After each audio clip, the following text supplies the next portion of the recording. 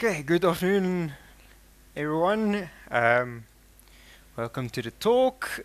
Today, I'm Morkel Theunissen. I'm representing a company called Imagine Interactive Systems. And I want to just briefly discuss monitoring in a contemporary age like 2019.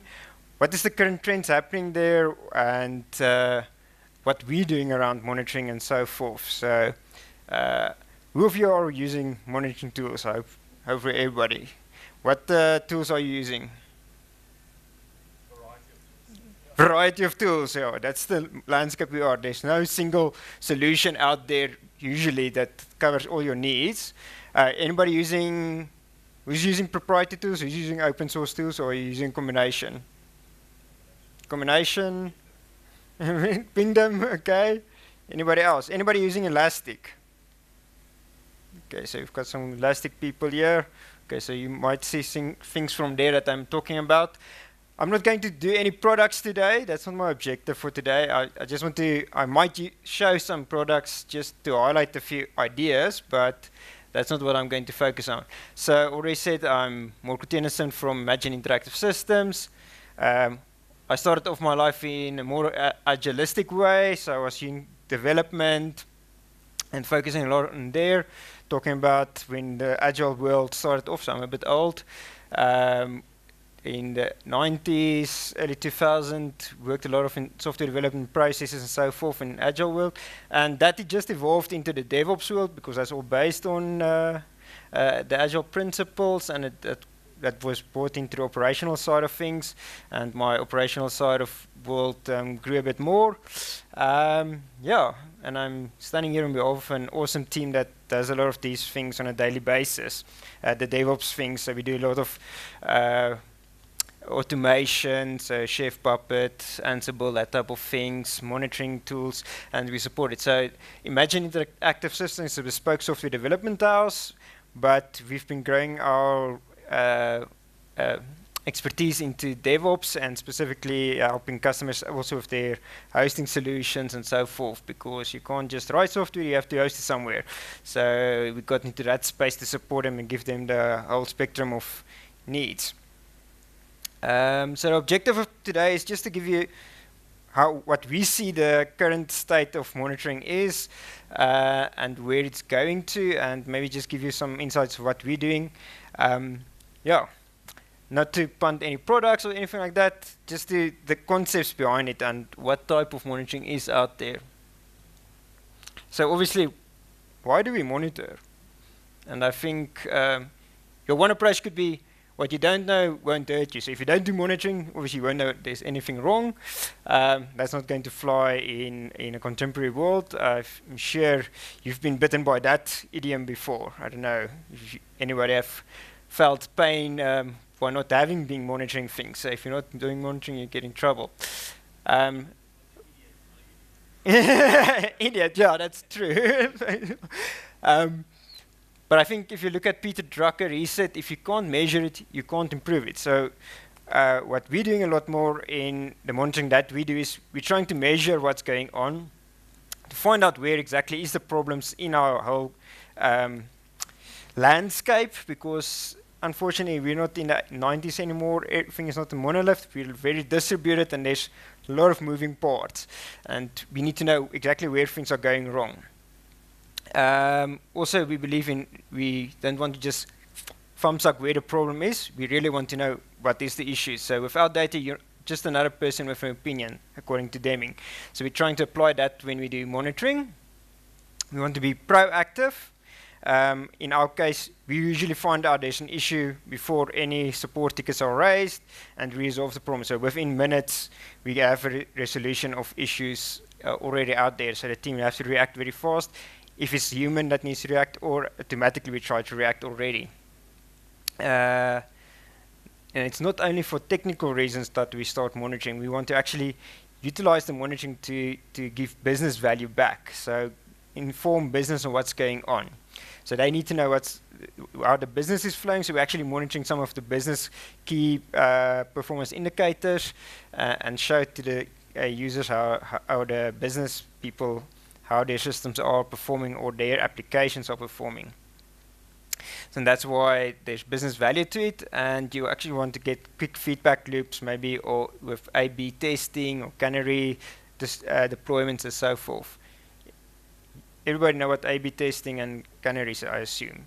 So that's also a nice way that contemporary software development happens. And monitoring gives you a competitive edge. So in our line of work, you obviously integrate a lot with third parties, and we've hit a number of places that people just don't monitor anything. And we have to phone up like as a third party person and tell them, but listen here, your system are performing very badly at the moment. Can you maybe just investigate why our calls to you have degraded with like 200%, 300%?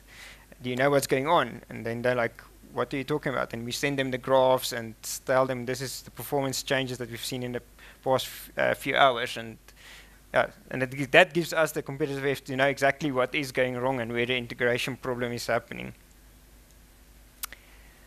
Obviously, there's no silver bullet in life. Just to punt another quote there. The context that you are in will dictate it. So obviously, I think there's various contexts we're working in that's in front of me. And I can't give you an answer to all of your problems. I know what my problems is and that I'm facing and that I try to resolve. So please just bear that in mind when I do this presentation. Everything might not bear on your context. And also very important is your cultural. If you don't have a culture that really pays attention or see the value of monitoring, you're going to have struggle a lot. Or you might be doing monitoring and nobody knows what to do with that monitoring data. So it doesn't help you just monitor things, take out of everything, but nobody's able to use that monitoring information to act on it. So if you don't have alerting in place, or you don't have a team that knows how, or the team that has access to the monitoring doesn't know what to do with that monitoring information, then you've got a problem. So culture is really needed, and that's where, if you look at the DevOps culture, then you're more inclined to have success with your monitoring capabilities.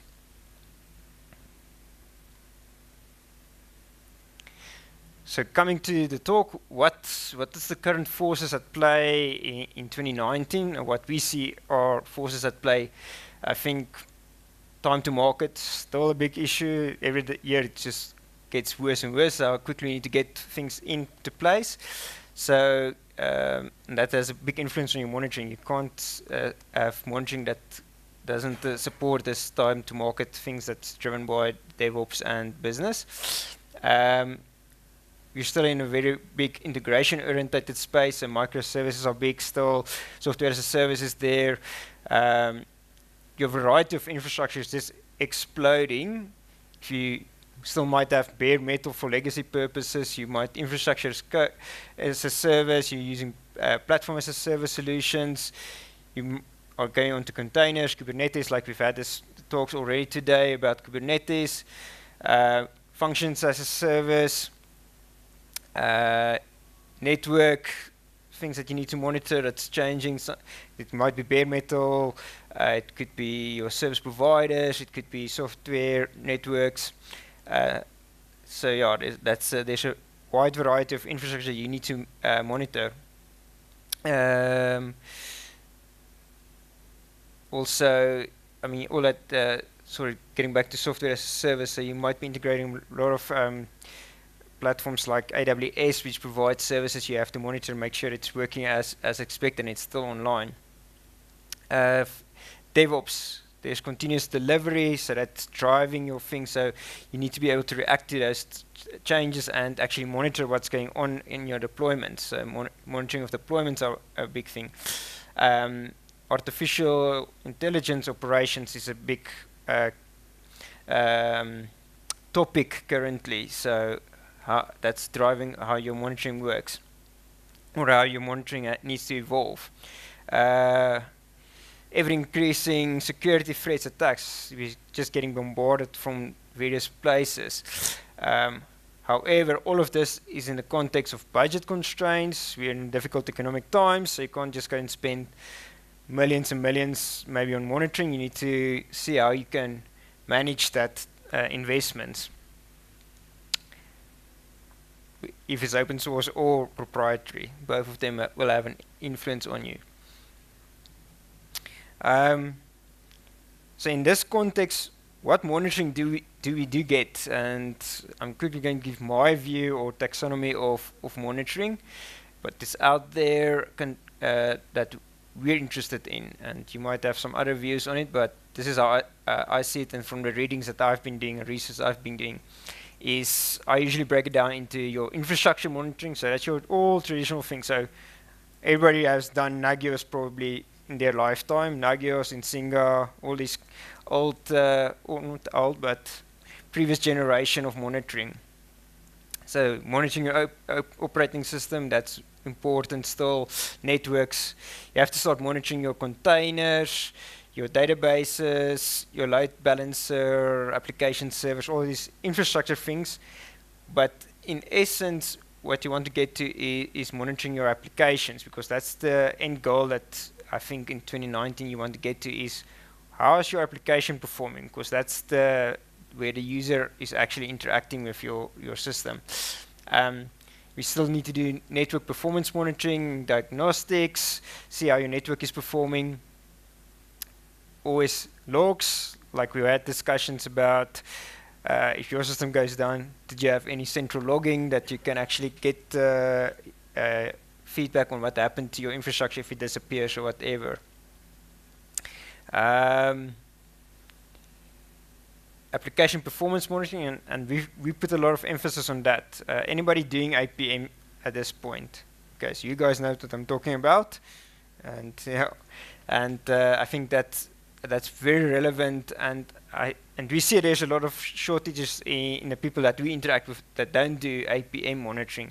They tend to do the infrastructure monitoring, but they don't get the same insights into their applications that I think is required. But we're going to touch a bit more on that. Then user experience. APM does fall into user experience, but I brought it out separately just to discuss a few things. So one thing is important for me in monitoring is your real user monitoring. So actually getting a feel for what the user is experiencing. Enhancing the applications that they're interacting with is to actually see how do they experience it, not just monitoring on your servers, but actually get to the client point of view and get that feedback. When you're doing your real APM monitoring, do you have any real user monitoring also in place? No, okay, that's good. Synthetics monitoring, do you do any of that also with APM? So I think that's very important, both from a testing point of view. So you bring your testing capabilities from development into your real application and getting some feedbacks from that. Sentiment, digital experience monitoring. Anybody heard about that or doing any of those? Heard about it. Okay, so that's the more up and coming things. Some of the big providers are trying to invest into that and bringing that into place. But it also covers actually the whole user experience monitoring to the next level. And so my view of it, my summary of it is you actually start bringing in all kinds of business information into your monitoring and enhancing your technical with the business information. So monitoring your social media to find out if there's any issues with your application and raising that and validating it against your normal APM monitoring or your network monitoring and see what's happening. So you might have all kinds of social feeds, monitor that, bring it in, or you might have been a ticketing system and you start correlating that and enhancing the feedback to your first line immediately. So they don't have to go check your monitoring. It actually brings it in as the tickets are raised. So there you need to do a bit of natural language processing, that type of thing. So that's interesting domains, and machine learning and ops also gets into that space. Then security information event management. I think that's also a big topic currently. Enhancing all of your monitoring that you've got there to bring your security point of view at play. So your security team likes to get their information, so they analyze logs and all the other information to get a security point of view to see if there's specific attacks or zero-day vulnerabilities being exposed through the logs. And if you're doing security monitoring,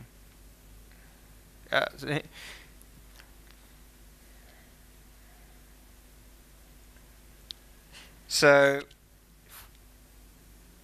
the way that I see monitoring is you get basically two types of architectures to your tools.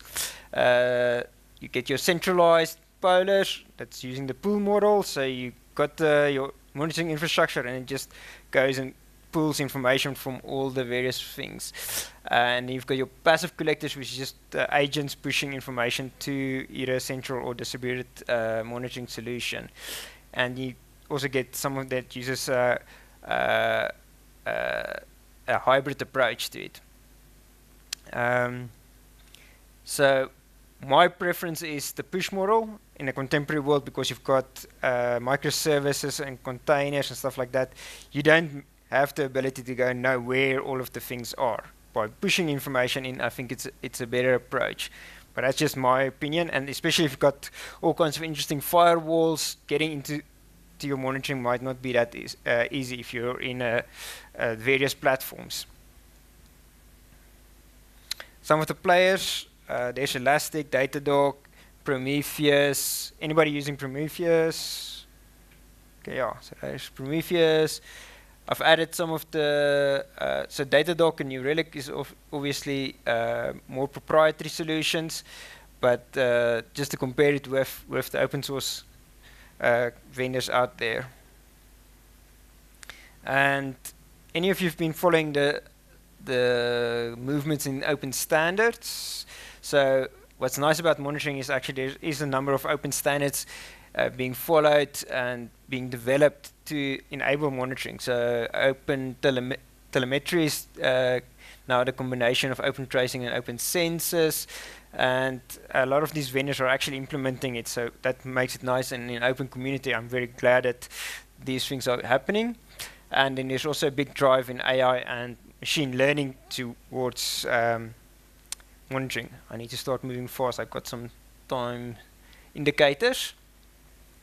So application performance monitoring. So application performance monitoring means that we're starting to monitor from an application point of view the performance and getting information specifically out of those events.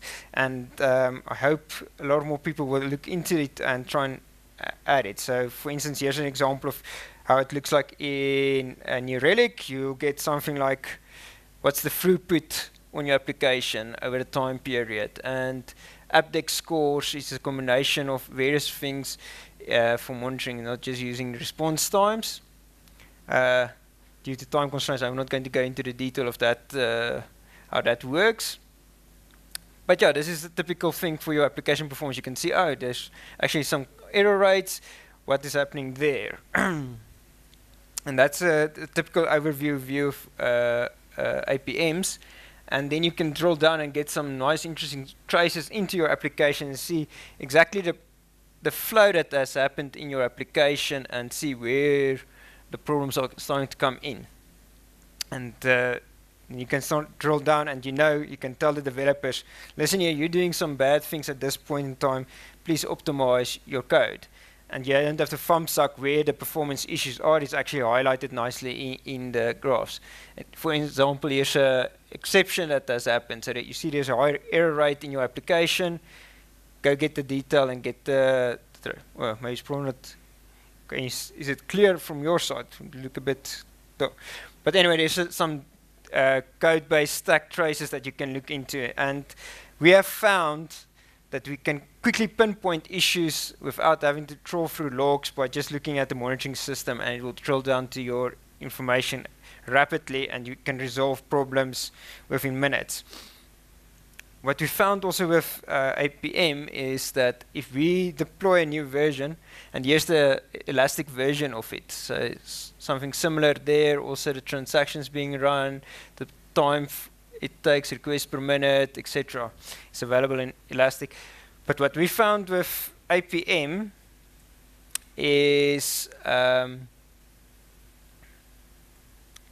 that when we do a rapid deployment, within a few minutes we can find out if there's been changes that's negatively affecting the application and proactively go and resolve it. So if you're in an environment where you can do multiple deployments per day, this is very important, and the team can quickly react and resolve the things. So it changes your deployment approach, and the proactively solve problems before it becomes a big problem for your clients or users. User experience monitoring. So you guys are probably have done this, where you can actually see in a web page where is your slowdowns. Is it in your DOM processing, or is it the network latency, or is it in page rendering? So there's a quick overview of, say, a transaction from a user point of view. When you open a web page, where is the processing issues happening within the browser and not just on your server? So you might have a super duper fast server, but the guys that wrote JavaScript, they didn't write very well JavaScript, and through this monitoring you can actually pick up that type of things. So for instance, here you can see, if you drill down, is all the resources being loaded, and you can see what is, there's the DOM processing, there's the page loads, waiting for things, for Ajax, what's the backend. So you can actually see where is your bottlenecks within your browser experience. And I think that gives a lot of powerful insights.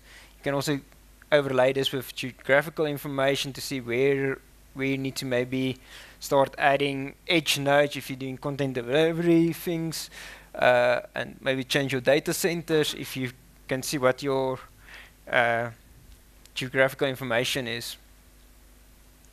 So just getting back to the digital experience management, Gartner has released some nice reports to see what is digital experience management and where the focus should be in the year that's coming, and you can maybe go read that report. So due to time constraints, I might just quickly skip this and get on to other things and get to Q&A. But this is the big trend probably coming through in the next years that the vendors will be looking into. So sentiment monitoring that we've been talking about, we're trying to do a bit of work around this, is where we start monitoring Facebook and Twitter to get some insights from our users, what their experiences, and trying to validate and overlay it with our normal APM stuff and our browser monitoring, especially where you've got a big distributed network. You want to know what's going on, and you can't see where the users are having their troubles. You can actually pull this information in and try optimize it. Security information, event management. So basically, it's just a combination of your security information, events, getting all the data from the network packets happening, what's the server information, finding correlations, making sure you've got compliance. So you can also get it at view, compare, what is the packages installed, are you compliant with it, all these combinations. So you're building your network intrusion detection system. All of this information is rapidly being pulled into a single view, specifically focused on security. So, and what's nice about tools like Elastic is they've got this point views that already combines that and pulls it from all the APMs and all of that together. But there's obviously other vendors that also do some specific stuff. Where did that graph go to? Okay, I don't know. Then a big thing I think for monitoring in 2019 is to start adding value to business. So business insights, I think, is an important point there that needs to be taken, is you want to start showing business what is this investment they're doing in the monitoring, that they can actually see it. So what you want to show things like conversion rates on their application. So if you've got an e-commerce site, what is the conversion rate from people going onto your homepage, selecting something in a chart? Is that cart, putting it into a cart, or they're actually checking it out? What is that conversion? If that starts dropping down after a release, then you know there's something going wrong. So correlating the technical deployments with the business processes. Are there changes in the baselines? Is it improving? Is it decreasing? You can give that type of key performance indicators. If you've got downtime, what's the impact on your revenue? And I think that type of insights is important for business, and you can start using the same tools to enhance that type of things. Adding custom monitoring by your developers to highlight your specific competitive edge things, and that's important to you, I think is very important in 2019. Are you guys doing any custom monitoring in your applications? Okay, so, and I think you've seen the benefits of, and are you showing that to business, the custom things? Yeah, and I think that's key that we start doing that. Okay, you want to do Q&A? Okay, almost there.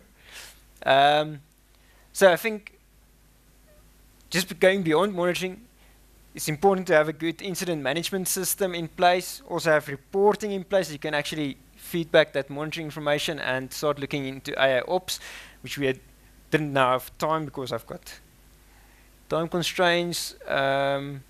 There's an example of some AI ops things starting to happen, maybe in New Relic, where actually, if there's an error, it will also bring in correlations to show help you and when you do the analysis to see what was happening concurrently.